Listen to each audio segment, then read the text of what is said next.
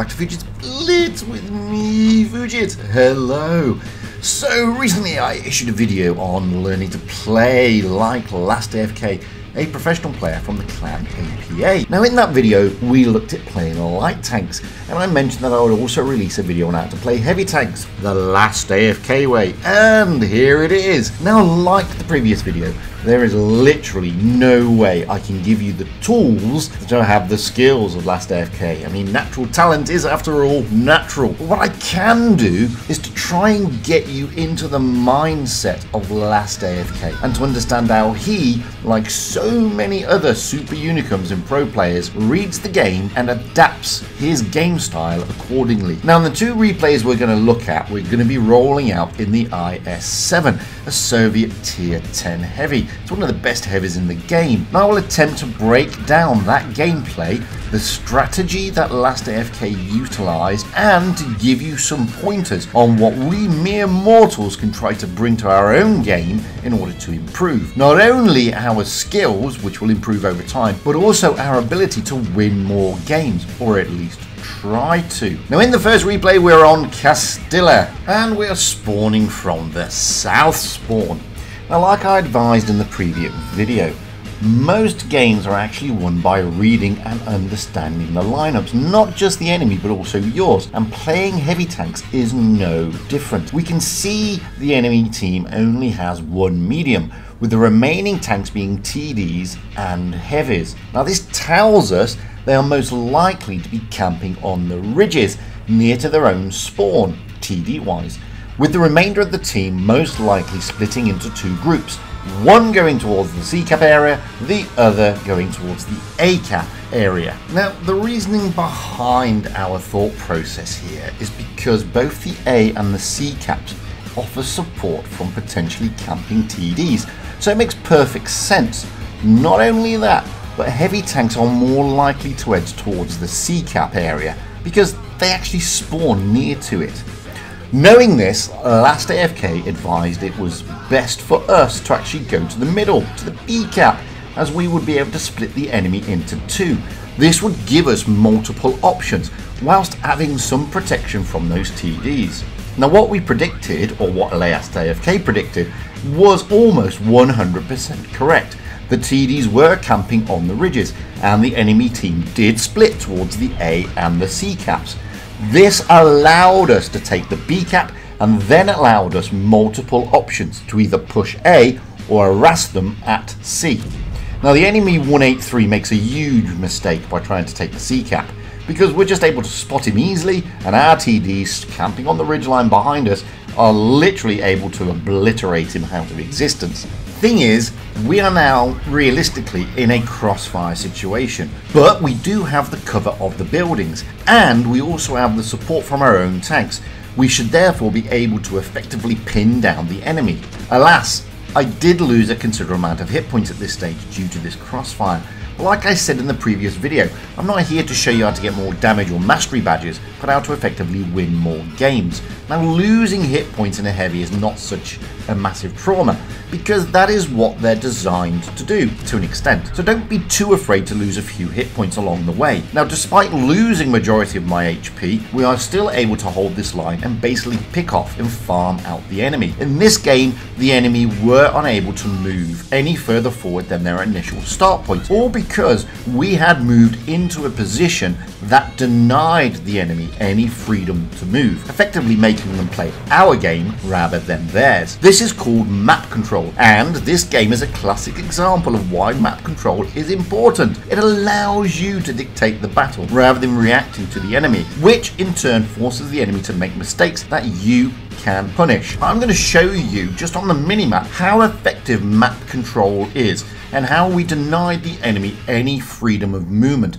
And you can see the way our tanks are moving around the map, how we're able to engage the enemy, and how we're really able to contain them and stop them from pushing out. And it really is that straightforward, and map control is very, very important. There are takeaways from this video which are not too dissimilar to the previous video. Number one, read and understand the lineup of of both teams. Understanding the lineup in your own team is also important. That is where your support rests. Now in the last game we had TDs as well, but also a medium, but we had one more heavy. It was predictable that our TDs would camp on the ridgeline near the spawn, with our medium going to the A side, quite possibly with a heavy tank or two. Now because from this spawn the C cap is notoriously tricky to secure or be safe at, it was a pretty easy guess. Number 2, use your hit points effectively and avoid unnecessary brawls. Well, there is literally no point saving up all your hit points. You do not get any rewards for the amount of HP you have at the end of the battle. Now that's not to say YOLO in and literally hand the enemy your hit points. That's just daft. You need to use your hit points, especially on heavy tanks, effectively, because every time an enemy is shooting you in your heavy, they're not shooting your allies. Number 3,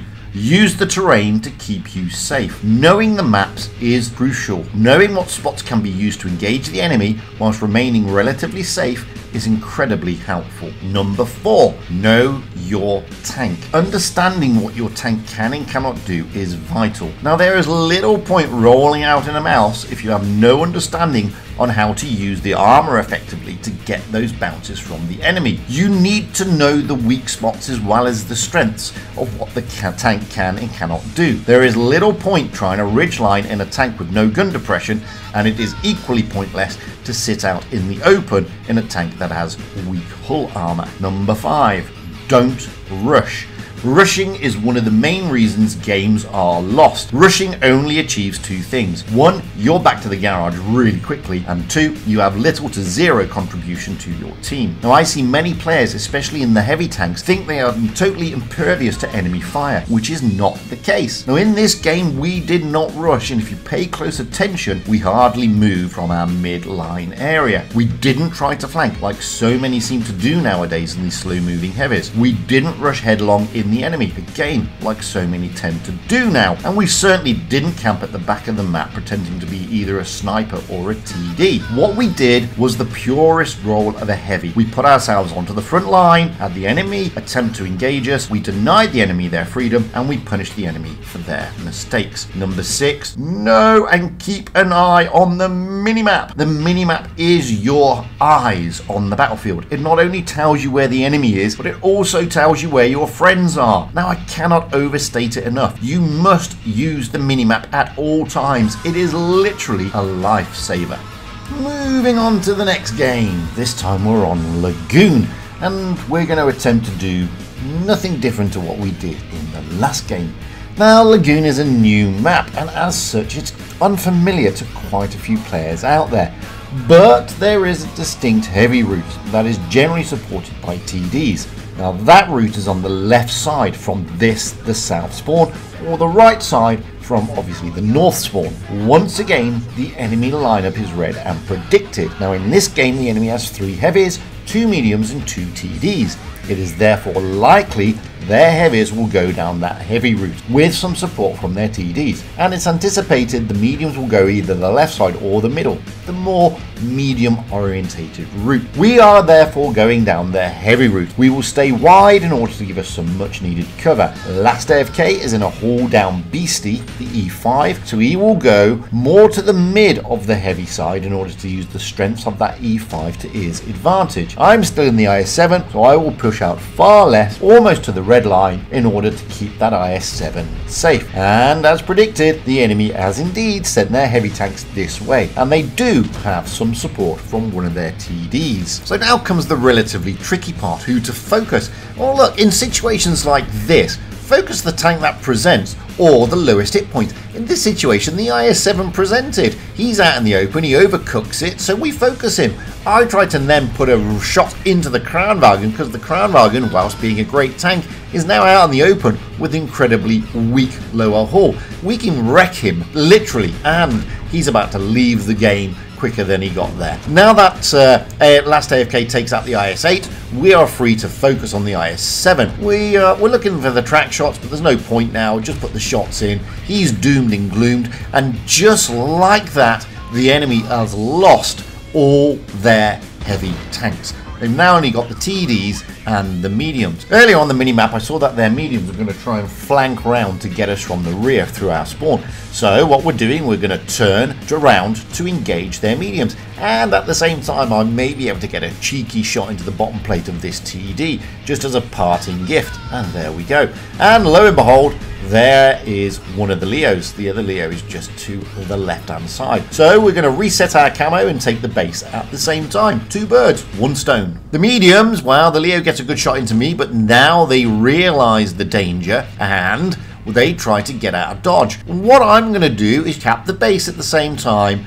and then re-evaluate the situation. LastAFK advises push mid. I'll go left, you go right once you've taken the base, and therefore we can try and take out these 2 Leos. So LastAFK jumps down to the left and goes through the middle. I'm going to push right. We're going to try and catch this Leo off guard, preventing from going anywhere. LastAFK puts the first shot in and I finish him off. This now leaves the enemy with just 2 tanks. The 4 TD, which is up on that perch, and the other Leo, who unfortunately left his teammate alone and isolated, allowed us to destroy him. LastAFK pushes up on the E4, and with that E5 stonkingly good turret armor, along with his ability to drop that reactive armor, he's able to put a lot of pressure on that E4 without taking too much damage in return. I'm desperately trying to get the IS-7 back up the hill to put the shot in, but I bounce the E4. LastAFK is whittling him down to next to nothing. Down goes the Leo, and so their Leo, still being a bit of a pain, just kills our 57 heavy, but LastAFK finishes him off, leaving just the E4. I will put one into the bottom plate, and voila, game is done. So just like in the last replay, let's jump over to the minimap. You can see us pushing down here onto the A-cap, engaging their heavy tanks.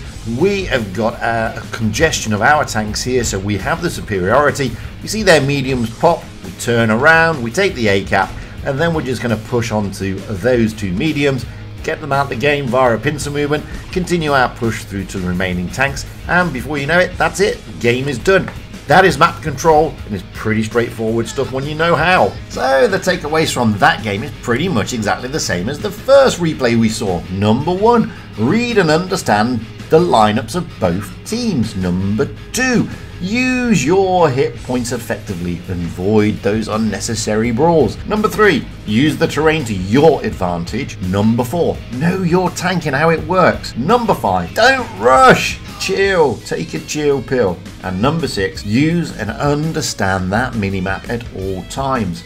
Now look, most of these takeaways are not too dissimilar from the pointers we had in the previous video, aside from don't be afraid to relocate, which for the heavies is changed to don't rush. Again, I'm not guaranteeing that these pointers will win you more games, because that's just not the case. That depends on your team and your skill level. What I can say is that by using these basic pointers, along with those that we looked at in the last video, you increase your chances to win more games, which must and can only be a good thing. Anyway, I've been Fujit, and that has been my follow-up to the video series LastAFK, this time focusing on the heavy tanks. I'm going to be interested to hear your comments on this one. That's what the comment section is designed for, after all. And I hope you found this video useful. Maybe you can give it a little like, maybe a little subscribe if you haven't already. Anyway, until the next time, I hope to be looking at mediums again with LastAFK. I've been Fujit, that has been LastAFK, and I will say my usual stuff. Stay safe out there, have fun on the battlefield, and happy tanking, because at the end of the day, that is what it's all about, having fun and being happy.